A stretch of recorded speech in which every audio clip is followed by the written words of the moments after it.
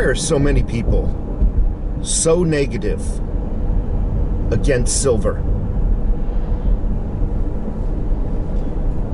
yet have no problem, nothing negative to say against savings accounts in a bank that pay, I don't even know anymore because I don't save in a bank anymore. What is it, 0.1%, 0.5%, a 0.5% interest rate? If you're lucky. Like I said, I don't even know anymore. They have nothing negative to say about that, but have nothing positive to say for silver or gold stackers. People who rather save their money in the form of precious metals.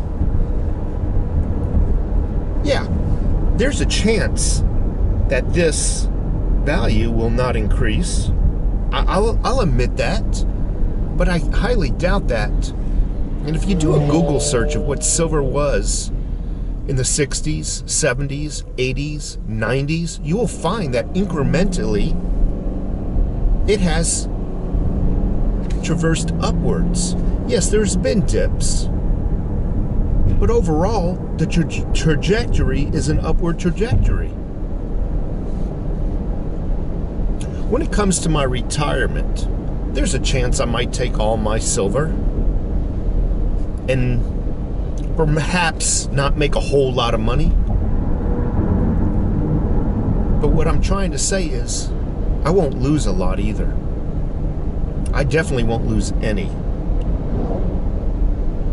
Whereas money, the value of money, constantly decreases. The purchasing power, what you can buy with it, how many items you can buy with a certain amount of dollars is constantly decreasing. Constantly.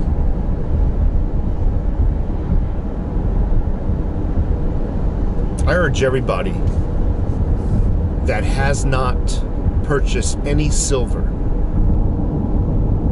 to purchase at least 1 ounce, 1 troy ounce of pure silver, a silver eagle for that matter, a Canadian maple leaf, a silver bar. Once you feel it in your hands, the density, the weight of such a small little item, the sound of it hitting a countertop or a wooden table, you know, that metal vibration, you will be convinced that is something above and beyond a paper dollar.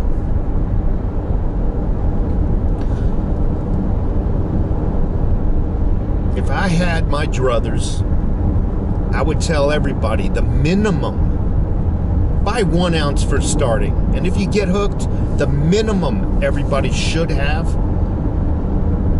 is 200 ounces. The minimum. But then from there, the sky's the limit. I always tell everybody to add up all their debt, whatever that may be.